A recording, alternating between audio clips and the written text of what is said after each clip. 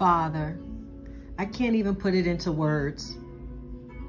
The short version, it's never short when I praise you. I mean, I could just say thank you and cry, and that's the short version. But I just love how you love me. And this morning I just popped up and Siri said it was 12 degrees. And I'm thinking, okay, when should I go see my son? And you said right now. So I put a load of laundry in. I got dressed and I went outside, and just from the frigid temperatures, tears just started coming out of my eyeballs. I couldn't even open the car or the trunk. It was so cold. But I was so grateful. So grateful you woke me up, and so grateful you started my car. And yes, I did head to Forestville. And yes, you did give me this one right here at the stoplight. And the journey began. The journey began before the foundation of the world. But the penny journey began because after I prayed with my precious son in the name of Jesus, that your perfect will be done in our family and in this nation and in every household across the globe. Yes, we did pray in Jesus' name. And yes, you did hear us. And yes, you are working. Then you gave me some pennies at the McDonald's. Then you gave me some pennies at the Fast Stop.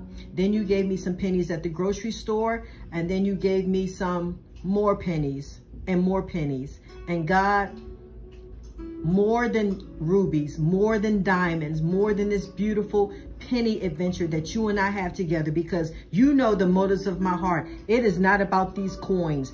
On the coin, on the money that we can idolize, it says, in God we trust. Do you trust God? Because if you trust God, one penny, if he chose to give you one penny and not $100, not $1 million, not $1 billion, not 50 cents, not a nickel, not a dime, not a quarter, not a 50 cents piece, not a $2 bill. If you trust God, because the money says, in him we do trust. His word says in Psalm 112, verse 7, those who steadfastly trust in the Lord shall not fear bad news. God, thank you for the encouragement you gave me on Waiver today, that the Christians need to get ready. Get ready. We will be persecuted. Yes, we will, but we will escape the wrath of God because we heard the gospel message and we repented and we responded. And we have been purchased and redeemed. God, my prayer is for those who don't yet know this Savior, that today, tomorrow, they would unwrap this beautiful, beautiful gift, and they would not delay. Your word says, do not harden your hearts when you hear the message. God, anybody living today in 2022, see this dark, deceitful, self-preserving, selfie world, self-gratifying, self-pleasing, self-entitled. It's disgusting. God, you are weeping. This is not how it's supposed to be. It was not like this in the garden, and you are trying to restore man back to yourself, and so many are rejecting your son, but so many are coming to faith. I can't see everything that you see, but I will not cease to pray in Jesus' name. I love you. I thank you. I thank you. I love you. God, thank you for having mercy on me and my family. Thank you for using me.